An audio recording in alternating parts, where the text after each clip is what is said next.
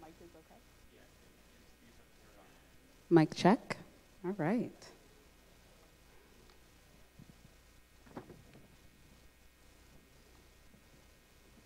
Okay. Hello, everyone. How are we doing today? It's good to see all of you. So there are people in the know who say that Barbara Roberts caused the downfall of the New England Mafia. She did this not by killing someone or sending someone to jail, but by keeping someone alive and out of prison for about a year too long. Dr. Barbara Roberts was the first woman to practice adult cardiology in the state of Rhode Island. She founded and directed the Women's Cardiac Center at the Miriam Hospital in Providence, Rhode Island from 2002 to 2016. And during those years, she lectured in the United States and in many foreign countries on heart health and gender-specific aspects of heart disease. She is a fellow of the American College of Cardiology and the American College of Physicians. And for some that don't know, we are going to be doing a book signing immediately afterwards, and you will be able to purchase that book right behind us at the concession stand. So with that being said, she is the author of The Dr. Broad, A Mafia Love Story. Please welcome to the stage, Dr. Barbara Roberts.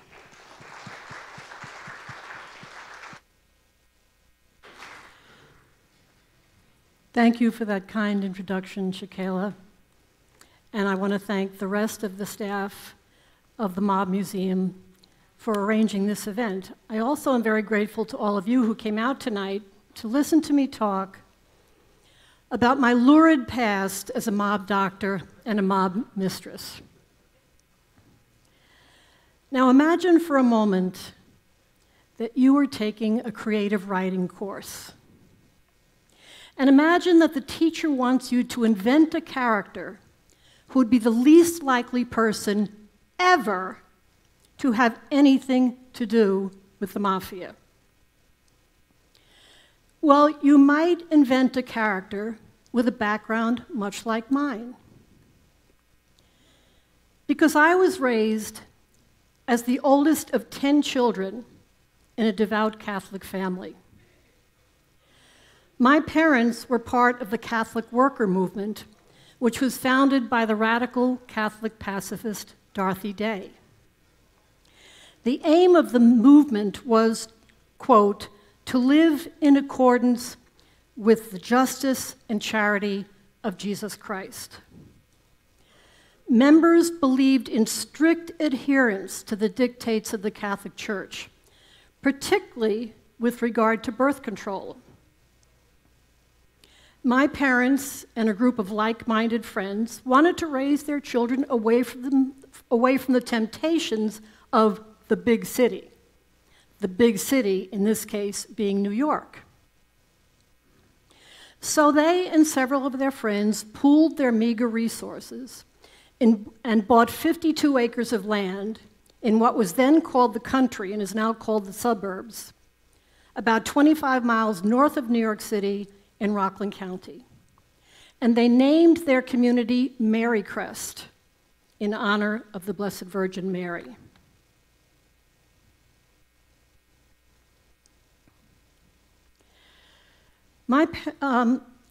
So anyway, this is my parents on their wedding day in 1943. Despite knowing next to nothing about building homes, they all pitched in and helped one another build their homes for their growing families. Ours was the first house to be completed, and we moved there in November of 1950. The house was unfinished. There was no central heating. The whole house was heated, or not heated, by a pot-bellied stove in the living room. That winter, we went to bed fully dressed, wearing wool hats and mittens. The electric lines hadn't been run in yet. We had a generator that was just enough to run the pump so that the water from the artesian well could get to the faucets, and just enough to run the hot water heater so that we had hot water. We were taken to Mass every Sunday We all made our first communion. We were all confirmed. We celebrated our patron saint's feast day as well as our birthdays. We were raised to be saints, preferably martyrs, because if you died for your faith, you went straight to heaven, you bypassed purgatory, and you avoided hell no matter how many terrible sins you had committed during your life. There was a plaque that hung on our dining room wall, and the plaque read, "Christ is the head of this house, the unseen host at every meal, the silent listener to every conversation." Talk about Big Brother. My father's favorite expression was, "Rally round your priests blindly." But it became apparent to me at a very young age that my mother's life, as well as that of the other Mary Crest mothers, was very difficult, with ceaseless pregnancies and childbearing, endless cleaning and cooking, and constant household chores. My mother had 10 children in 10 years and 3 months. Money was in short supply, and as his family grew and our poverty increased, my father descended into alcoholism. As the eldest, I was responsible for helping my mother. In fact, by the time I was 8 years old, when my mother went into the hospital to have that year's baby, I would be taken out of school, and I would stay home and take care of my younger siblings while my father went off to work. I resolved to have a life as different from my mother's as it was possible to get. My father worshiped priests and doctors. I knew I didn't have a prayer of becoming a priest, so I decided to become a doctor at a time when that was a most unusual ambition for a girl, at a time when there were quotas on the number of women who could be accepted into a medical school class. No medical school class had more than 10% women. After high school, I attended Barnard College in New York City, and it was there that I met, fell in love with, and married my first husband, star Columbia University quarterback Archie Roberts. We were both pre-med students and determined to become doctors, but Archie very much wanted to play professional football also. During his senior year in college, he signed a unique deal with the Cleveland Browns. And this came about because of the friendship that had developed between the owner of the Cleveland Browns, Art Modell, and the chief of medicine at Case Western Reserve University, a physician by the name of Dr. Austin Weisberger. Ernie Davis, a Heisman Trophy winner, had been assigned by the Browns as a running back, but before he could play, he became ill with leukemia and was cared for by Dr. Weisberger. So Dr. Weisberger and Art Modell came up with this plan whereby Archie could play on the reserve squad for the first 2 years of medical school, and then he would be allowed to use some of his elective time as a junior to play on the real team, not just the reserve team. The Browns paid him a salary, so I always say that I was the only woman who ever went to medical school on a football scholarship. But it was while I was in medical school that I witnessed things that would cause me to leave the Catholic Church and would set me on the path to political activism.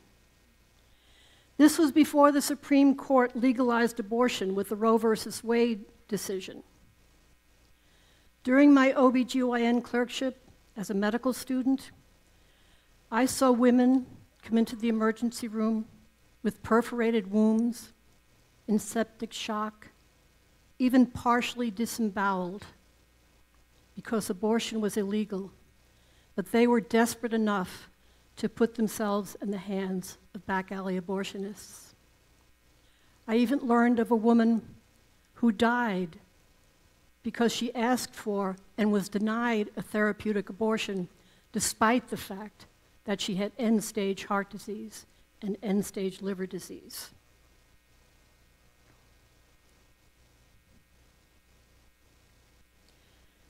I had my first child, Dorothea, whom we called Dory, when I was a sophomore in medical school, and my second child, young Archie, a few weeks after completing my internship. We moved to New Haven in 1969 to continue our training, Archie in surgery and I in internal medicine, at Yale New Haven Hospital. And it was at Yale New Haven Hospital that for the first time I became politically active. By the time we moved to Bethesda a few years later, I was active not only in the pro-choice movement, but also in the anti-Vietnam War movement. So after 2 years at Yale New Haven Hospital, as I said, we moved to Bethesda. It was the height of the Vietnam War, and all male doctors were being drafted, and most were being sent to Vietnam. If you were a woman with children under the age of 18, you couldn't even join any branch of the armed services in those days. But Archie got a draft-deferred position at the NIH, and I got a job there also, which didn't come with a draft deferral because I didn't need it. My increasing political activism put a strain on our marriage. I was invited to speak at demonstrations, teach-ins, on radio, on television. In fact, I spoke at the last mass anti-Vietnam War demonstration on the grounds of the Washington Monument the day of Nixon's inauguration in 1973, in front of a crowd estimated at 100,000 people. Prior to that, at another demonstration I spoke at in New York City, I shared the speaker's platform with John Lennon and Yoko Ono, but I was too shy to talk to them. Archie wanted me to be the obedient, docile, devout young woman he had married, but I had become a radical feminist. I wanted him to do half the housework, half the childcare. Yeah, fat chance. We divorced, and not long afterwards, Archie remarried. I moved to Boston to do a fellowship in cardiology at the Brigham and Women's Hospital, which is one of the teaching hospitals of Harvard University. It was there that I met a man by the name of Ned Bresnahan when he answered an advertisement I put in the newspaper for a live-in babysitter. Ned told me that he was a part-time student at Boston University. Our relationship evolved from employer-employee to friend and eventually to lovers. When I finished my cardiology training in Boston, he moved with us to Hershey, Pennsylvania, where I took my first full-time job as a fully fledged cardiologist at the Hershey Medical Center, which was part of the Penn State Medical School. And that was where our daughter Megan was born. Despite his wishes, we never married. Ned had no interest in working a regular job, and I needed someone to take care of my now 3 children, so for a while things went well. Unfortunately, much like my father, Ned became a severe alcoholic and was also using drugs. And by the time we moved to Providence in 1977, our relationship was ending. Furious that he would now have to support himself, Ned began a campaign of harassment, which would only escalate over the ensuing few years and would culminate in one of the longest-running custody battles in the Rhode Island family court.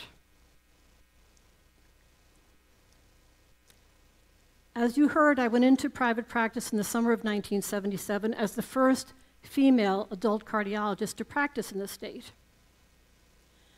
Cardiologists depend on referrals from other physicians. So in order to become better known in the community, I started attending various hospital conferences.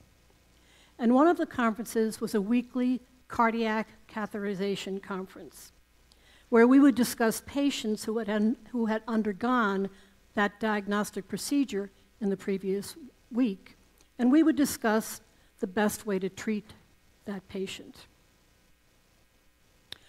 One day, an older, rather bombastic male cardiologist was holding forth at great length about how he thought a patient should have open heart surgery. But I spoke up and disagreed with him. He was quite put out that I would cast doubt on his recommendation, but I refused to back down. There was a cardiac surgeon at the same conference, and he leaned over to the nurse sitting next to him and he said, "Who is that woman?" And she replied, "Oh, that's Dr. Barbara Roberts. She's the new cardiologist in town." And he said to himself, "That woman has balls." And he started referring me patients. One of the first patients he referred to me was John Cicilline Sr., whose son, John Cicilline Jr., was the preeminent criminal defense attorney in Rhode Island. Jack Cicilline's father had had a massive heart attack and was taken to an outlying hospital. Unfortunately, by the time he was transferred to the Miriam, other than manipulate his medicines, there was little we could do for him because the damage had already been done. But during the 6 weeks he spent in our coronary care unit before he died, I became very good friends not only with Jack, but with his wife, with his children, with his siblings, and with many of his friends, among whom was Raymond Jr. Patriarca, known to one and all as Junior. You could not grow up in the Northeast in the 1950s and 60s as I had without knowing who Raymond was, because he was often in the news, identified as the head of the New England Mafia, and he was frequently called upon to testify in front of congressional committees, including the Kefauver Committee, which is mentioned in some of the museum exhibits. He was sometimes referred to as Rhode Island's public enemy number one. Junior told me that he was unhappy with the care his father was receiving, and he asked if I would take his father, Raymond Sr., on as a patient. Now, I knew that Raymond Sr. had been diabetic since the 1940s, and I knew that he had had a heart attack in the 1960s. In fact, when he had his heart attack in the 1960s, he was seen in consultation by Dr. Paul Dudley White, who was the preeminent cardiologist in the country at that time. In fact, when President Dwight David Eisenhower had his heart attack, Paul Dudley White took care of him. And knowing as I did that both diabetes and coronary artery disease were progressive illnesses, I suspected that by now, and we're talking 1980, that Raymond was probably quite debilitated. But as far as I knew, Raymond was living quietly at home with his second wife, Rita O'Toole Patriarca, his first wife having died of cancer. And as far as anyone knew, or anyone in his family knew, he was not facing any legal charges. So I said to Junior, "Sure, I'd be happy to see your father. Just call my office and set up an appointment," which he did. But before that appointment could take place, Raymond was admitted to Fatima Hospital with a gangrenous toe, a dreaded complication of diabetes, and he underwent an amputation. I told Junior, "No problem. When your father is discharged, call the office and reschedule his appointment," which he did. But within a day or two of being discharged from that hospitalization, 2 policemen showed up at Raymond Sr.'s door one evening while he was having dinner and arrested him on charges of accessory and conspiracy to murder based on the testimony of an informant. It was December 4th, 1980. It's easy for me to remember December 4th because that's my patron saint's feast day. St. Barbara was the patron saint of earthquakes, tropical storms, and artillery gunners. I happened to be in Jack's office that evening because Jack and his brother Steve were representing me in the lawsuit brought by Ned Bresnahan, the father of my youngest daughter, Megan. He was suing me for common law divorce, palimony, and custody of our young daughter on the grounds that I was an unfit mother. Suddenly, a friend of Junior's, Matty Guglielmetti, burst into the office, pale as a ghost, and said, "They've just arrested Senior, and they've taken him to the Scituate State Police Barracks, and Rita and Junior are very worried about him. They want him to be checked by one of his doctors, but we can't reach any of them." And I said, "Well, let me try." But I couldn't reach any of them either. Matty kept insisting that Raymond had to be checked. Even though he had taken his insulin, he was too upset to finish his meal, and he had forgotten his nitroglycerin. As far as I was concerned, I had already agreed to be his physician, so finally I said, "All right, I'll go and check on him." Cloistered in the car, driven by a young lawyer in Jack's office, I was seized with a sudden panic attack. I felt as if I was about to take center stage in a long-running hit play, with no idea of what my lines were, and only the foggiest notion of what the playwright intended. I was expecting the scene at the state police barracks to be somber, with everybody talking in hushed voices, very, serious.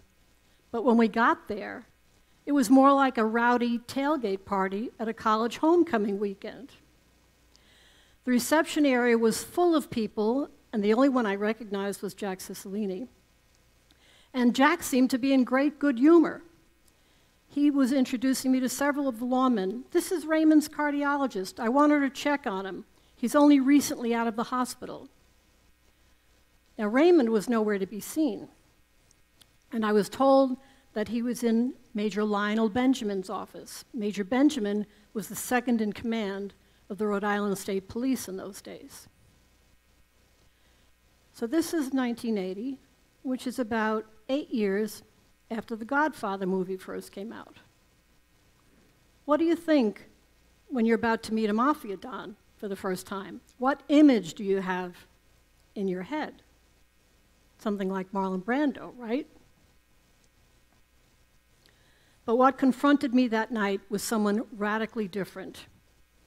Raymond, when I finally got to meet him, looked more like a wizened little Italian cobbler than an all-powerful mafioso. My first thought on seeing him was, my God, he's so tiny. And my second thought was, holy shice, he looks like he's going to have a cardiac arrest any minute, and I'll never be able to resuscitate him here. Because he was cyanotic. His color was blue-gray. He was sweaty, and he had very labored breathing. Then when I checked his pulse, I became even more alarmed because his pulse was highly erratic. At that point, he'd been having angina pain for almost 2 hours. And an erratic pulse in someone having a prolonged attack of angina can be a harbinger of sudden cardiac death. I told Major Benjamin that Mr. Patriarca was very sick and needed to be admitted to the hospital immediately. "No way," he said. "This man's just been arrested on a capital charge." But I kept insisting that Raymond was very sick. And so finally he said, "You're going to have to speak to Colonel Stone." Stone was a long-time, revered head of the Rhode Island State Police, and he wanted Raymond's arrest and subsequent conviction to cap his long and distinguished career in law enforcement. Colonel Stone, when I reached him by phone, was adamant that Raymond was not going to the hospital. But again, I kept insisting that otherwise, Raymond was at a significant risk of having a heart attack, if not dying. Finally, he said, well, you'll have to speak to the state police surgeon. So he gave me the name and the number, and I called the state police surgeon. And when I explained the results of my history and physical exam, he said, oh, Dr. Roberts, you're absolutely right. This man has to go right to the hospital. So I called Colonel Stone back, at which point he said, okay, but I want him taken to Fatima Hospital, where I didn't have privileges and wouldn't be able to take care of him, because that's the only place where we can keep him under 24-hour-a-day armed guard. That's not true, Colonel Stone, I said. Remember Anthony Sfamini? Anthony Sfamini, coincidentally another client of Jack's, while he was out on bail on a murder charge, was shot in the head, rolled up in a rug, stuffed in the trunk of a car, and left for dead. However, he was found and was still alive, and he was taken to the Miriam Hospital and resuscitated, where he was kept under 24-hour-a-day armed guard. When I reminded him of this, Colonel Stone relented and agreed to Raymond's being admitted to the Miriam Hospital. Jack later told me that he was shocked that I'd been able to whisk Raymond away from the state police barracks. In truth, so was I. Raymond's arms and legs were shackled, and we were placed in the back of a state police cruiser with a rifle-toting guard sitting next to us. There was another armed trooper in the front. Half a dozen cars accompanied us, filled with cops, lawyers, and by now reporters. We took off into the night, lights flashing, sirens wailing, the first of a number of similar rides that I would take with Raymond over the ensuing months. The next day, Raymond's arrest was front-page news on the Providence Journal, and within another day or two, I had been publicly identified as his physician. A day or two later, I got a call from a young Italian-American man that I had dated briefly when I first moved to Rhode Island, and even after we no longer dated, we remained friends. He told me he had a funny story he wanted to tell me. The day before, a friend of his had called and said, "Hey, Vinny, remember that doctor broad you used to date? She's the old man's doctor now." And I thought this was hilarious, because to me, a broad was a woman with large breasts and no brains, and I was just the opposite. At least I'm sure that I don't have large breasts. Years later, this nickname would come to seem like the perfect title for my memoir. Thus began Raymond's first hospitalization under my care. It lasted almost 2 months because not only was his angina difficult to control, but he also developed osteomyelitis, or a bone infection, in the foot that had undergone the toe amputation. Any mention of his legal problems would cause him to have angina. And how do I know he wasn't faking it? It was very easy. When someone who is having angina, which is a symptom people have when their heart is starved for oxygen, there are characteristic changes that occur in the EKG. And we witnessed this on multiple occasions when Raymond was in the hospital and in other places where he was hooked up to a cardiac monitor. I began to realize that putting Raymond on trial was tantamount to a death sentence. And I resolved to do everything in my power to keep him from going to trial. The police and the prosecutors were not willing to take my word for how sick he was, and they hired other cardiologists to examine him and to determine his risk from being put on trial. Not one of them disagreed with me about the severity of Raymond's illness or the dangers that would ensue from making him subject to legal proceedings. In the coming months and years, I would testify in multiple courts, both state and federal, that in my professional opinion, putting Raymond on trial would carry a significant risk of causing his death. Needless to say, this did not endear me to the police, the FBI, or the Providence Journal newspaper. On January 12, 1981, Raymond was formally arraigned in his hospital bed on the charge of being accessory before the fact of the 1965 slaying of Raymond Baby Curcio, and was granted bail. A week later, I discharged him to home. Now, ordinarily, after a hospitalization, I would schedule a follow-up appointment in my office to see that patient. But I told Raymond, I'm afraid that if you travel to see me in my office, the prosecutors will say, well, if he's well enough to travel to her office, he's well enough to travel to court. So I told Raymond, rather than have you come to my office, I'm going to make house calls to check on you. He and Rita lived in a very modest ranch house in the Providence suburb of Johnston. Raymond spent much of his time in a recliner in the den, reading newspapers and watching television. Rita would make us lunch, and she was a very good cook. Raymond was utterly dependent on Raymond was utterly dependent on Rita. The diabetes had caused such severe damage to his hands that he couldn't even dress himself. He couldn't button his buttons. Rita had to dress him. He couldn't cut his own food. Rita had to cut his food so he could eat. Rita had to give him his insulin shots.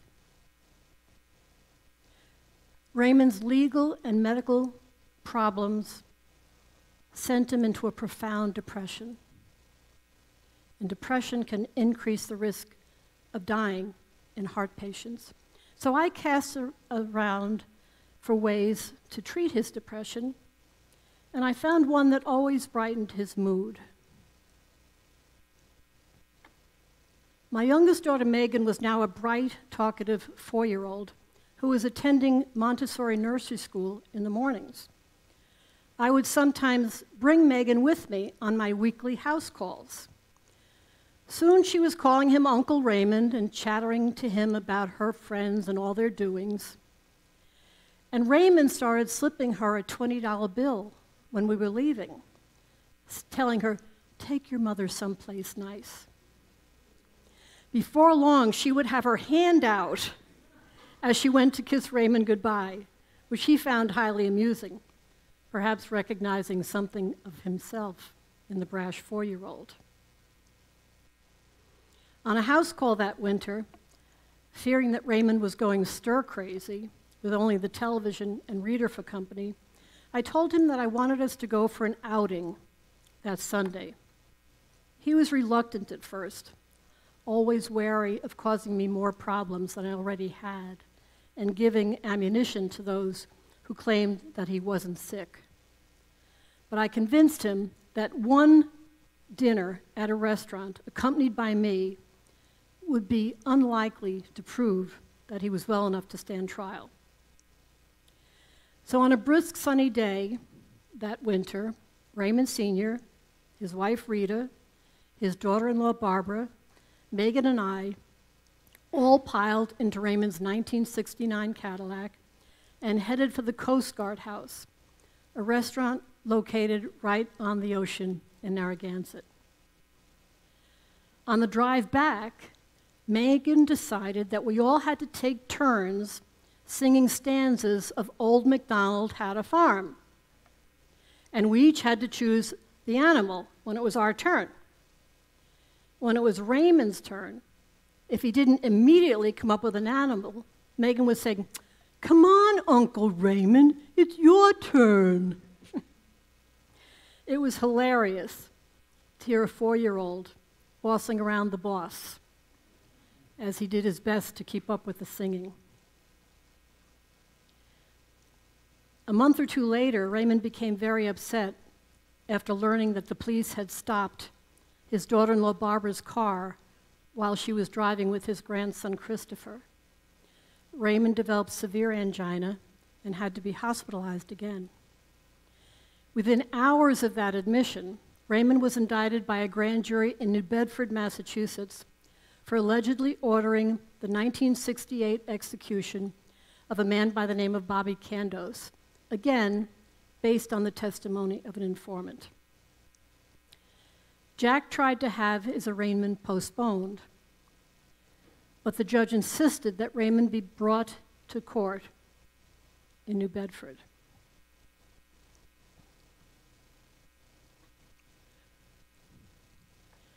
More than a dozen cars were leading and following the ambulance as I accompanied Raymond to the arraignment. I had sedated him and given him prophylactic nitroglycerin, and I was aided by a CCU nurse. He was hooked up to an intravenous line, and I was carrying a doctor's bag filled with drugs I hoped I wouldn't have to use. We exited the ambulance and hurried into the courthouse, stared at by hundreds of spectators and dozens of reporters and television cameramen. Inside, I sat next to Raymond on his stretcher, my eyes glued to the cardiac monitor that displayed his EKG. Not 5 minutes into the proceedings, I noticed the characteristic changes in his EKG, and I leaned over and whispered, "Raymond, are you having angina?"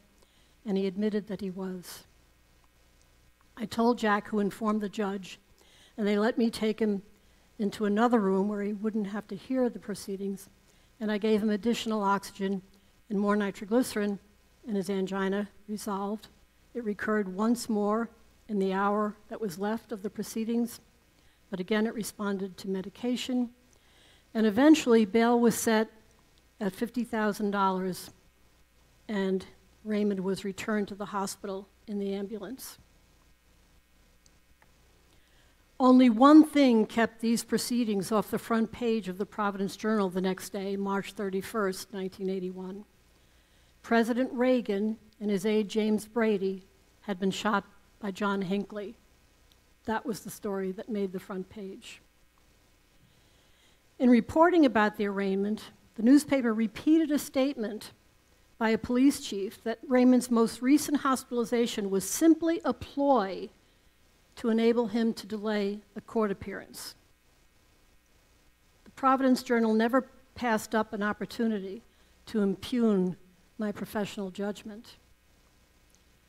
Raymond felt very bad about the negative publicity I was subjected to. On more than one occasion, he said to me, "You saved my life. I know you saved my life. I couldn't love you more if you were my own daughter." At one point, I said to him, "Raymond, you'll go to trial over my dead body." At this, he gave a rare smile. The following month, the Providence Journal published a cover article about me in the Sunday magazine. The title was, "Who is the Real Dr. Roberts?" And the cover depicted watercolor drawings of my face, my ex-husband Archie in his football uniform, a microscope, Jack Cicilline's face, and Raymond in a suit jacket with a cigar in his mouth. I had not wanted the article to be written, knowing how likely it was to cause my children grief and to cause even more gossip about my private life. Megan's father had been interviewed for the article, my ex-husband had been interviewed by the article, and others who knew me, so I finally agreed to be interviewed myself. That Sunday, as I was making rounds, I was approaching the nurses' station on the 4th floor, and I overheard two nurses gossiping. One said to the other, "Did you read the article about Dr. Roberts in the paper today?" And her friend said, "Nah, I'm going to wait for the movie." It was at that moment that I began to realize that my story might be of interest to people, and the seed of the idea of writing a memoir was planted. My daughter Megan's father, Ned, was persisting in his lawsuit against me. My then boyfriend, George Gregory, and I had to rescue Megan from his one-room apartment one Sunday when he had visitation, and she called me crying hysterically, terrified, and begging me to bring her home. We broke into the apartment and brought Megan home with us, and I told George to make himself scarce because Ned told us he was calling the police. The police showed up at my home shortly afterwards and asked where George was. I told the police I didn't know where he was. And I later found out that Ned was repeatedly calling the police, demanding that George and I be arrested. I was in family court a few days later when Jack Cicilline's secretary paged me to tell me that there was a warrant out for my arrest.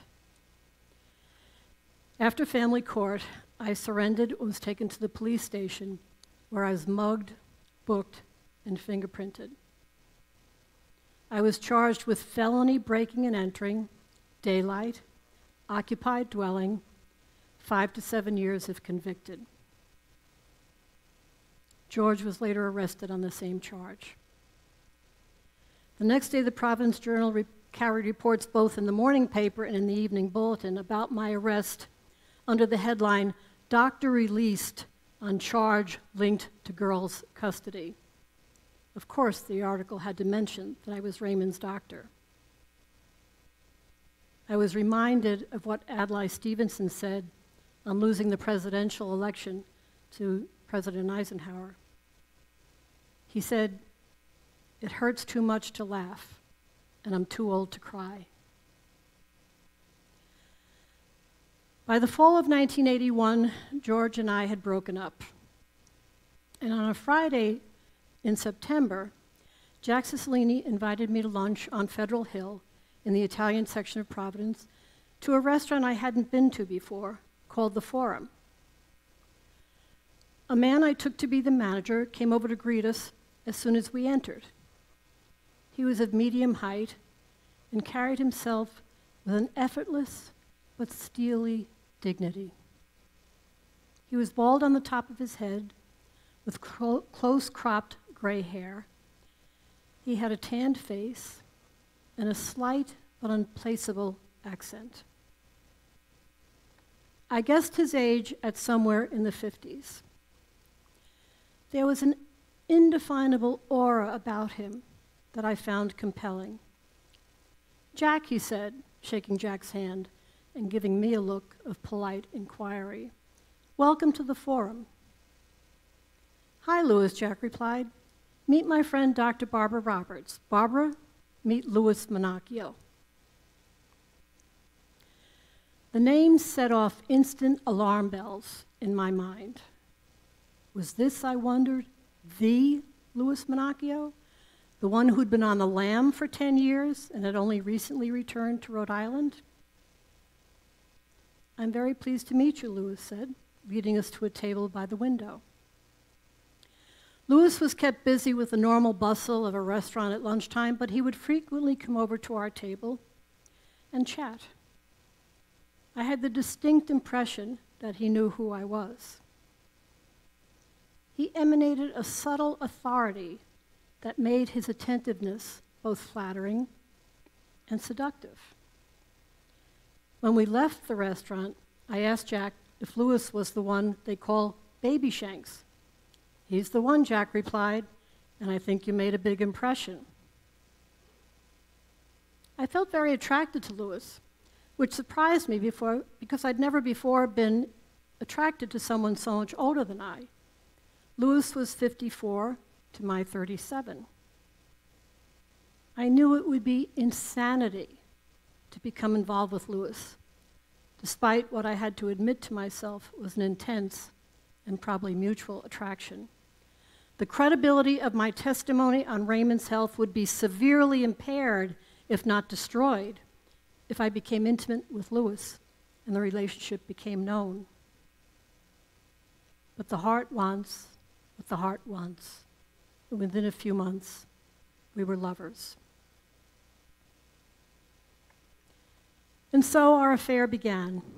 I knew that what I was doing was wrong, not for any reasons relating to sexual morality, neither of us was married, but because my first responsibility was to my children, who would be harmed if I became even more notorious, and my second was to Raymond, who could be subjected to trial if my credibility were damaged. I can only say that I paid a heavy price, one that pushed me to the brink of madness and left me for a time shattered and maimed and inconsolable. In addition to the murder charges relating to Raymond Curcio and Bobby Candos, Raymond was indicted by a federal grand jury in Florida on labor racketeering charges in 1983. Prosecutors were hoping to compel Raymond to travel to Florida to be arraigned. Once again, I had to submit reports on his condition. An independent cardiologist who had consulted on Raymond in the past at the request of prosecutors was again consulted, but he wrote, quote, "The risk to Mr. Patriarca's medical condition that is posed by travel to Florida for the stated purpose is sufficient to render such transportation and subsequent arraignment ill-advised from a medical standpoint." After expending thousands of dollars, neither Rhode Island, nor Massachusetts, nor the federal government was able to find a physician whose testimony about the seriousness of Raymond's condition contradicted my own. On Monday, July 9th, 1984, I made my usual weekly house call on Raymond. He appeared much the same, a shrunken, frail, elderly man. It seemed impossible that he ruled what law enforcement called a vast criminal enterprise. We talked, I examined him, we had lunch, and I left. It was the last time I saw him alive. 2 days later, he collapsed and was taken by ambulance to the Rhode Island Hospital emergency room, where he could not be resuscitated. On July 11th, 1984, Raymond Patriarca was pronounced dead. The event I had been predicting for almost 4 years had occurred. We had formed a unique alliance, Raymond and I, against the forces of law and order, the ex-Catholic schoolgirl and public enemy #1. As I gazed at his body, along with sadness, a tremendous weight was lifted from my shoulders. I had kept him out of an earthly prison, and the ground to which he was being consigned was the common destination of all of us. My responsibility to him was discharged. The next day, the headline in the Providence Journal read, "Crime Boss Patriarca Dies at 76 of Heart Attack." The newspapers noted that I was in attendance at his death. On Friday, July 13th, I drove up to Federal Hill to pay my last respects to Raymond and to pay my respects to his family. I embraced Rita and Junior. Junior hugged me and tearfully said, "You're like a sister to me. I'll never, ever forget what you did for my father." My obligation to protect Raymond's father was over. An era was coming to an end.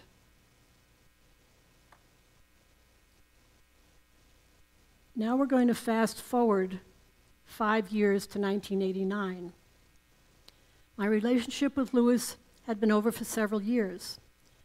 To learn the rest of that saga, you're going to have to read the book, because it's a long story, and I need to leave time for questions. On August 4th of 1989, I met my husband, Joe Avarista, while having dinner on Federal Hill outside what used to be the Forum restaurant where Louis and I had met in 1981. Joe and I have been together ever since. We've traveled over much of the world and have had many adventures. My children are all grown and pursuing their careers. Joe and I live in Jamestown, a beautiful island in Narragansett Bay, with lovely views of the bay and the Newport Bridge. In the year 2000, I began work on the first draft of The Doctor Broad, but I didn't want it to be published while I was still seeing patients. When I retired in 2016, I set about rewriting the manuscript. By then, I had already had 3 other books published, all medical books directed at a lay audience. And I knew that the hardest part of getting a book published was finding an agent, because most publishers won't consider a book unless an agent represents it. Little did I know that a unique opportunity was soon to present itself, which would make finding an agent for the Doctor Broad a cinch. The ex-wife of notorious Providence Mayor Buddy Cianci, Sheila Bentley, and I had bonded in the 1980s over both being infamous Rhode Island women. We were having lunch one day in the fall of 2016, and she showed me an article in the Providence Journal, which was headlined, "Crime Town Comes to Providence," with pictures of Buddy and Raymond Sr. The article noted that Emmy Award-winning producers Mark Smerling and Zach Stewart Pontier were making a podcast which would examine the intersection of organized crime and politics in Rhode Island. Sheila said that they were very interested in interviewing me for the podcast. I wasn't sure if I wanted to participate, since I had never spoken publicly about my years as Raymond's physician and about my affair with Lewis. But I agreed to meet with Mark Smerling, and on November 12, 2016, Mark came to my home in Jamestown. After listening to the tape of the first episode, I agreed to tell my story on the podcast. "Mark," I said, "what do you think you know about me?" And he said, "Well, I know you were Raymond's physician." I said, "Yes, and while I was Raymond's physician, I was Louis Monacchio's mistress." And his eyes almost bugged out of his head, and his jaw dropped in shock. And over the next few months, Mark taped interviews in which I described publicly for the first time the story of my years as Raymond's doctor and my affair with Lewis. Crime Town, the podcast, Season 1, Episode 11, The Doctor Broad, aired on March 5th, 2017. Ironically, Joe and I were vacationing in Sicily at the time. It was downloaded more than 400,000 times in the first 24 hours after it was released. And to date, Season 1 of Crime Town has been downloaded 100 million times around the globe. It did help me get the book published because my soon-to-be agent was a big fan of Crime Towns. And when he heard from a mutual acquaintance that I had written a memoir, he got in touch with me and asked to become my agent. The Doctor Broad, A Mafia Love Story, was published in September 2019. It is available in bookstores and through online booksellers like Amazon. And as you can see, I've resumed the book tour that was interrupted by COVID. I hope you enjoy reading it, and now I'd be happy to answer questions.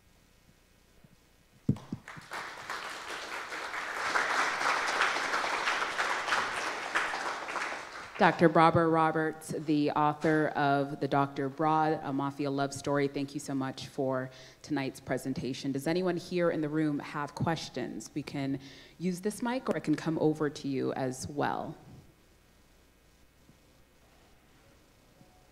Do I see a hand? Any? Yep. Being that the Patriarca family was in conflict with the Winter Hill gang of Whitey Bulger, did you ever meet or come across any Winter Hill mafiosi? No, I never met Whitey Bulger. You know, I met several of what I like to call the AOCFs. That stands for Alleged Organized Crime Figures. In fact, I wound up being a doctor to many of them. I also wound up being the doctor to many of the police that were pursuing them. Sometimes my waiting room would look like a mini Appalachian, you know, that famous raid in upstate New York. But I never saw them be anything but civil and cordial to each other in my waiting room. But some of these guys were real characters. I'll just tell you this story about one of them. He was a man who, with his brother, was convicted of murder of a man in Johnston, Rhode Island. Actually, the man who was my patient, his brother, was probably innocent. His brother was guilty. But anyway, while this gentleman was in prison for murder, he became morbidly obese, and he developed heart disease. And somehow or other, he convinced the prison authorities that I was the only cardiologist he would see. So he showed up for his first appointment with 2 armed guards, with chains on his arms and his legs. And here's, you know, my waiting room of mostly, you know, little old people sitting there quivering. But I brought him into my consulting room, and I took his history, and then I brought him into the exam room. And I said to the guards, "Take his chains off so I can get an accurate weight." And they looked at me like I was out of my mind, and I just looked at them with my eyebrows raised, and they realized that no way was this guy going to try and escape and cause a problem for me, right? So I weighed him, and I had him undressed from the waist up, and I listened in the back to his lungs, I listened to his heart, and then I had him lie down. He had this enormous belly, right? And when I went to examine his abdomen, I took a closer look, and he had a tattoo. And what was the tattoo of?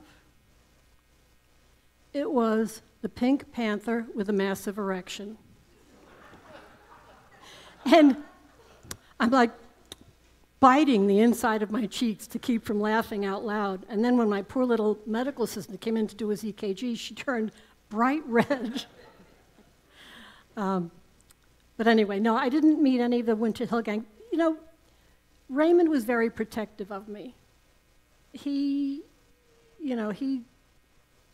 as much as possible, shielded me from anything I didn't need to know. And people say to me sometimes, how could you have taken care of someone who was so evil? And I always say, when you graduate from medical school, you take the Hippocratic Oath. And central to the Hippocratic Oath are 2 things. Number 1, I will do no harm. And number 2, I will put my patients' interests ahead of my own. Not my patients who aren't facing felony charges, not my patients who aren't in prison.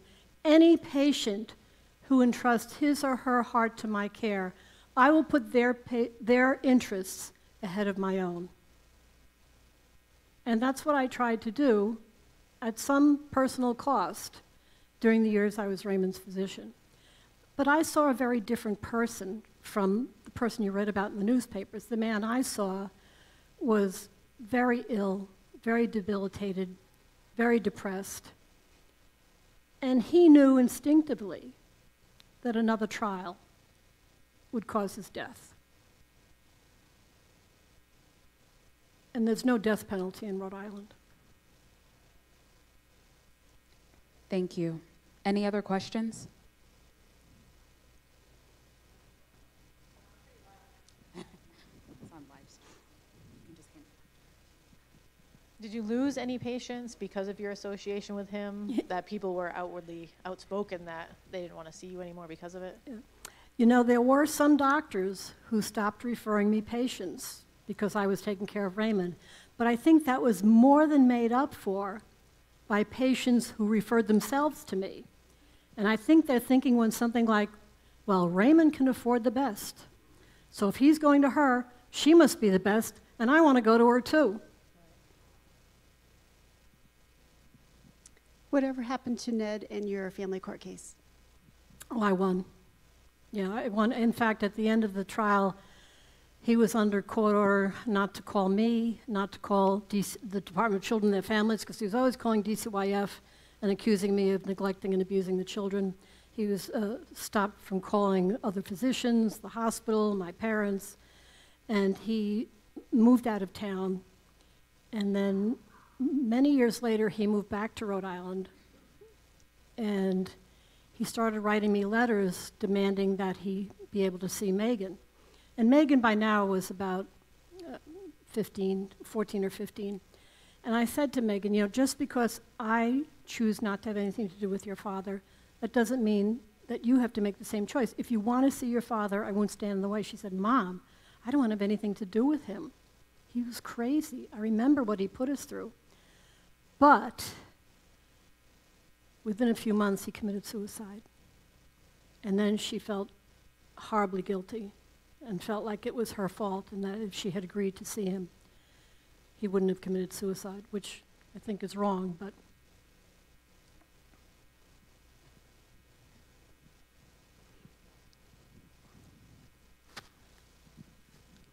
first of all, you're a rock star. thank you. Secondly, what happened with your criminal case where you were facing 5 to 7 years for the break-in? That's a good question. If you don't want to answer, I understand. No, the charges were dropped. And the alleged reason the charges were dropped was because the prosecution said they couldn't locate Ned. They knew exactly where Ned was. He was living in Providence, working as a companion for an elderly retired industrialist. But in order to save face, they dropped the charges. You know, before I was Raymond's physician, Ned would call the police on multiple occasions and saying that I had assaulted him. And the first time they came to my house, I said to the officer, are you serious? I said, look at me. I'm 5'4", I weigh 110 pounds soaking wet. He's 6'2", goes at 190. Who do you think assaulted who? So they stopped responding to his multiple calls about me until I became Raymond's physician. And that's when I was arrested.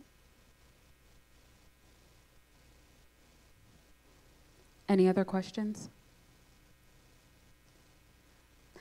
Thank you, everyone, for being here tonight. Again, we are doing a short book signing immediately afterwards. You can purchase Dr. Barbara Roberts' book in the concession stands right in the lobby behind the courtroom, and she will be sitting right here to sign those books as well. Again, thank you, and a big round of applause for Dr. Barbara Roberts. Thank you all. You're a great audience. I appreciate your coming.